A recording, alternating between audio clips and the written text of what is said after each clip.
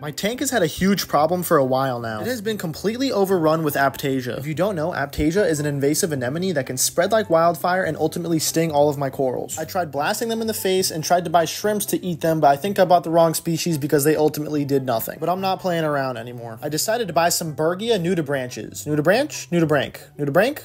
I bought some slugs. The key to these guys is that Aiptasia is the only thing that they eat. And yes, if I do run out of Aiptasia, they can ultimately die from starvation, but they're actually way smaller than I thought they would be, so hopefully that they reproduce at the same time that the Aiptasia grows, so they're actually just controlling the Aiptasia population instead of completely depleting it, but we'll see. Sucking them up with this tube to put them next to the Aiptasia was also kind of fun, not gonna lie. I put these guys right on top of the area that was most highly infected to hopefully speed up the process, but people have told me that it could take months to get rid of the full problem. So I sucked up the rest of them, pause. I transferred the rest of them into the tank and gave it a few days. It's only been a couple of days, but again, this process could take some time, so we have to have faith in the little guys.